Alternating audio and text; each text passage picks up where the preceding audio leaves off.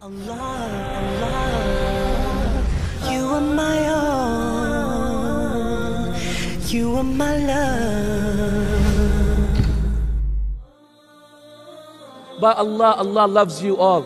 And by Allah, Allah wants khair for you. And by Allah, Allah wants to see you in Jannah. The question is, do you want to see Allah subhanahu wa ta'ala in Jannah? Indeed, the Prophet sallallahu alayhi wa sallam said in the authentic hadith, Man ahabba liqa Allah, ahabba Allahu liqa'ah. Wa man kariha liqa Allah, kariha Allahu liqa'ah. Whoever loves to meet Allah, Allah loves to meet him. And whoever hates to meet Allah, Allah hates to meet him.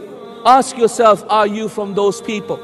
My brothers and my sisters in Islam, my brothers and my sisters in Islam, one day the Prophet ﷺ stood up in the depths of the night. It is authentically reported in Al-Bukhari that he raised his hands up to the heavens and he said, Oh Allah, my ummah, my ummah. Ya Allah, my ummah, my ummah. Ya Allah, my ummah, my ummah. He couldn't say more than that. He couldn't finish his sentences because he was so emotional. Until the night passed and the last third of the night came, until Fajr time came.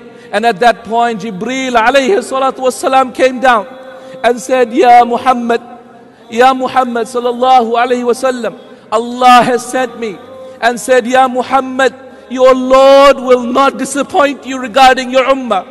Your Lord will not disappoint you regarding your ummah. The question is, brothers and sisters in Islam, are we going to disappoint our Prophet sallallahu alaihi wasallam? Are we going to disappoint our Prophet sallallahu alaihi wasallam? Allah has promised our Prophet, He will not disappoint him regarding our ummah. The question is us.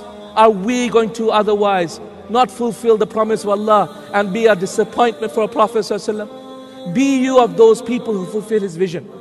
Be you of those people who fulfill your love for Allah Azza wa Jal by pursuing the vision of Rasulullah sallallahu alaihi wasallam on this earth.